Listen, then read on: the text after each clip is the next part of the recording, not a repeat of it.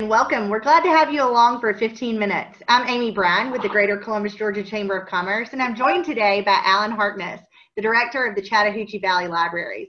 Alan, thank you so much for sharing 15 minutes with us today. Thank you, Amy. I'm really glad to be here. Fantastic. Look, I know that you guys don't have people there physically in your location, but you've got a lot going on. So I think we're just going to dive right in. And let's talk about spring into reading. Tell me what's going on with the spring reading program. Okay. Well, every year we have a summer reading program, and because of the schools being closed and our buildings being closed, we've actually backed that up a little bit, and we've started a spring into reading program, which will lead right into our summer reading program. Anybody who's interested, adults, teens, children, can sign up online from our website, cvlga.org. and sign up right away and start participating, whatever you can read. That's awesome. That's awesome.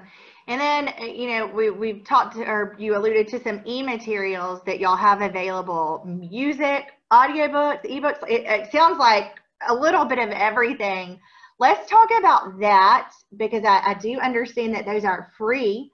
And let's talk about how you can get access to those e-materials as well. So if you already have a library card, you just go to our website and you can utilize any of a number of e-resources that are available. Magazines for free. My favorite is The Economist and Motor Trend. I read those both religiously all the time. E-books from a number of platforms.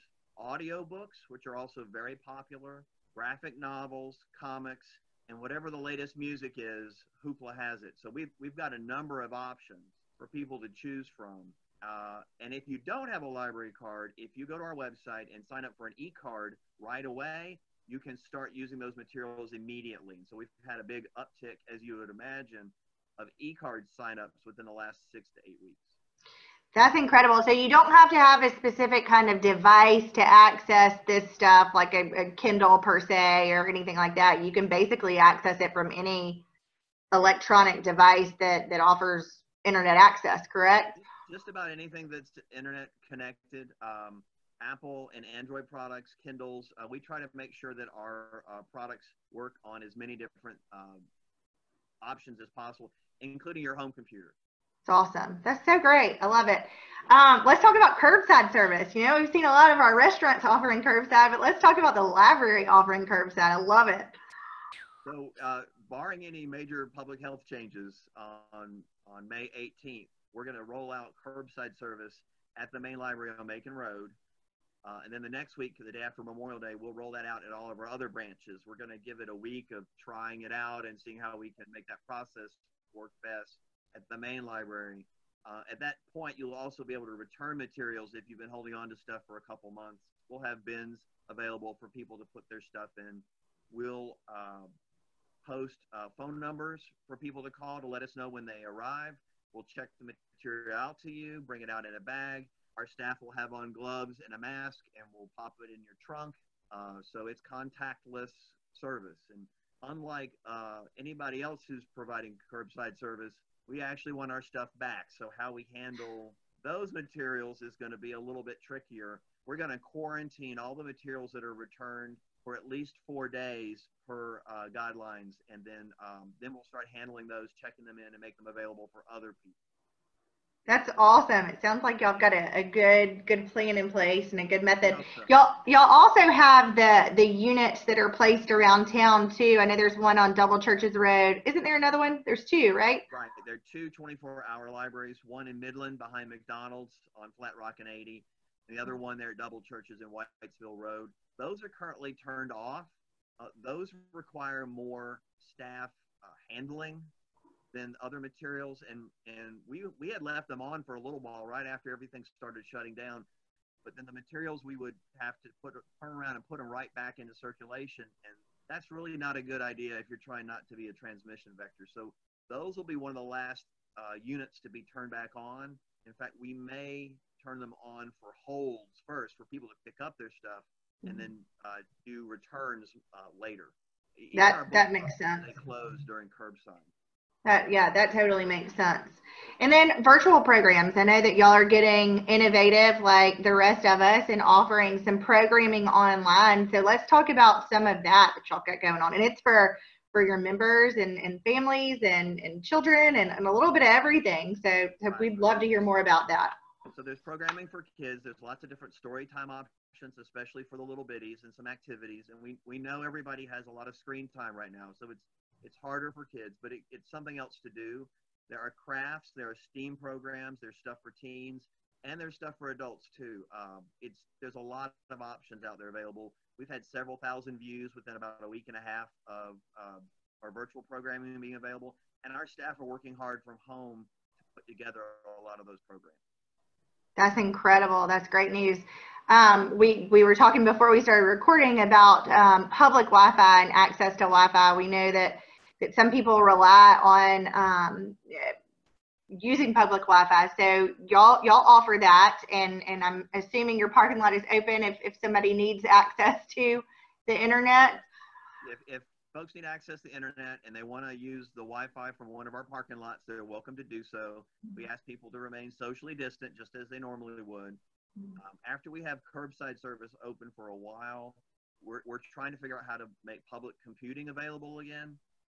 When the economy goes bad, our public computing use goes up. And when the economy is good, our public computing use goes down. So we know there's a lot of folks out there who want to work on their resumes, need to apply for jobs online, that sort of thing. And so we're working frantically to figure out how to do that in a safe way that doesn't allow for transmission. So libraries everywhere are trying to figure that out right now. Yeah, that's great. Well, we certainly appreciate the accessibility. However, our community can get it. Is there anything else that maybe we haven't touched on that you want to share with the community and you want people to know that's happening with the libraries? For some people, genealogy is very interesting, doing family history. And one of the things that folks don't know is we actually have a libraries only version of Ancestry.com that usually only works inside the building, but right now it's available from home. So if you're sitting around thinking of other things to do, having access to genealogy research, looking at census and other material with your family ancestors, and be able to get that from home for free is pretty awesome. I really like for folks to know about that service. That's incredible. I mean, sounds like a good lesson for these parents to use with this at-home learning. What better way to do something than to create a family tree? Very, very cool. We also have the homework help. I know the school is winding down, but people are always needing help with their math and their science and their English, and that's a resource that we have available for teachers that tutor online. That service is available from 2 o'clock to 11 o'clock every day. And a lot of people have been using that to help themselves. And there's also an online resume service where you can upload your resume for free and get feedback on your resume from qualified folks. So there are other options available for people that have the access to the internet and the device. That's great. So I know you guys have a very active Facebook page. I follow it. My family loves the libraries. We're sad that we're not there in person utilizing it, but Facebook's a great way to find out information that's going on with you guys. Chattahoochee Valley Libraries, I think, is the listing. Tell us the website again, so folks know where to go to find more information. So it's C as in Charlie, V as in Victor, L as in Larry, cvlga.org. We have about 500,000 hits a year on our website. There's a lot going on.